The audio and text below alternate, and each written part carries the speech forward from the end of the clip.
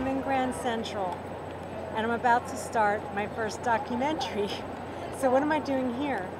I was supposed to be at City Hall today, and I was going to interview Rafael Martinez. Now, he's 74 years old, and he has been reporting the news for, I would think, at least 25 years, if not longer, and he has always had access to the Blue Room at City Hall, the press. That's where they ask Mayor Bloomberg questions. And for the last 3 years, Rafael has not been allowed to ask Mayor Bloomberg any questions. I want to repeat that. For the last 3 years, Rafael has been forbidden to ask Mike Bloomberg any questions. What kind of questions could he be asking that could upset Mike Bloomberg that much? And Christine Quinn will not take his questions either.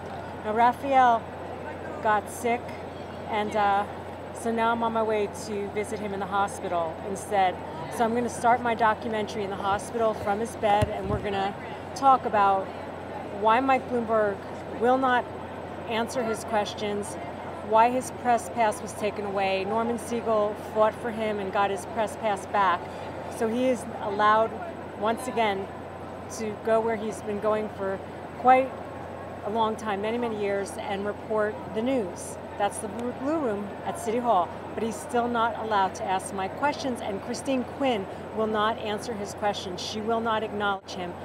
Rafael contacted me after I was banned from YouTube, and he said we had something in common, and that's how we found each other, and that's why I'm making my first documentary. Hey, it's me, Suzannah B. I was supposed to meet Rafael Martinez at City Hall today. Instead, I'm here at the hospital.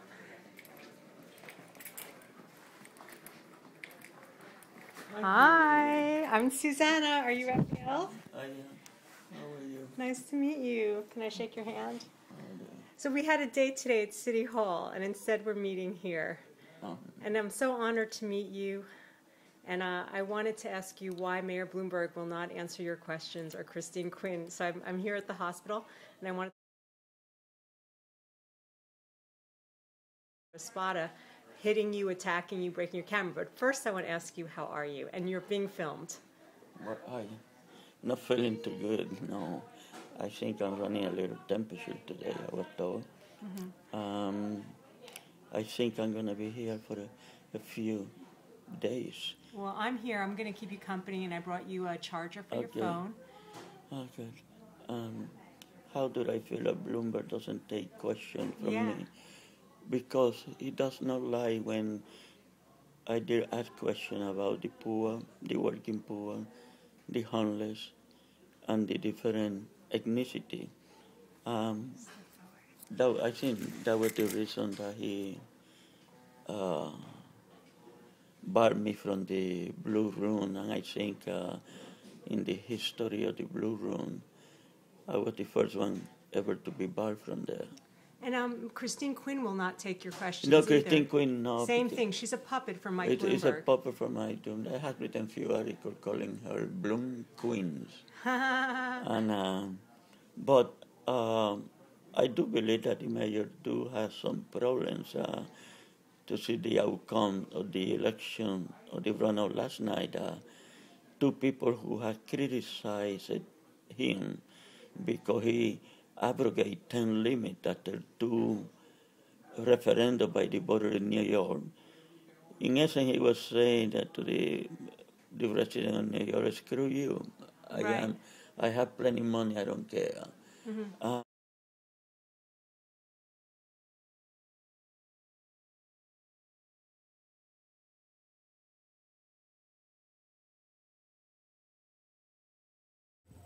Hey, it's Suzannah.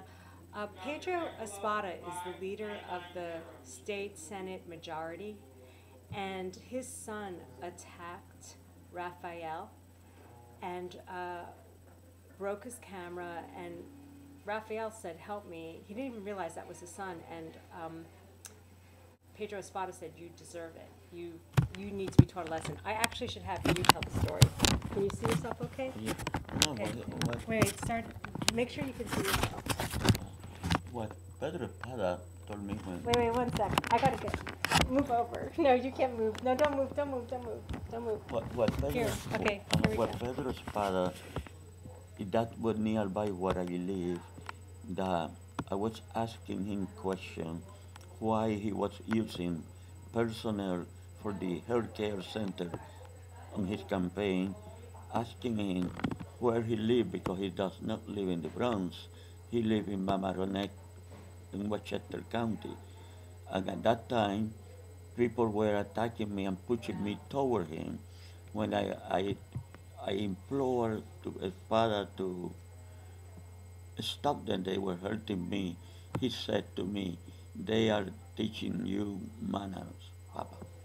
Terrible. It's just that's so thug-like. It's horrible. It's hard to believe that a man that's the head of the majority, for the Senate, could talk to any human being that way. It's so abusive. I've created a new channel on YouTube called Rafael by Suzannah, and it's going to be my first documentary. It's going to be maybe the first documentary ever filmed partially or on my iPhone. I hope to learn how to do Final Cut Express, which is $200, and edit it myself. And the story is so important and needs to be told now.